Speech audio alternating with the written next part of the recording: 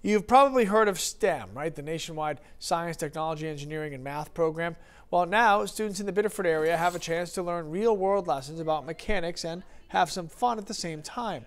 The Community Bicycle Center is offering a free 8-week STEM course to teach teens about putting together bicycles. The kids get to learn everything from technical vocabulary to assembly, and then they build the confidence to see a job from start to finish.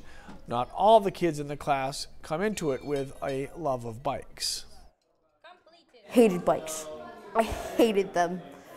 But it was a lot because I had no idea what anything was. Like I said, I didn't even know what a chain was. So it was a lot.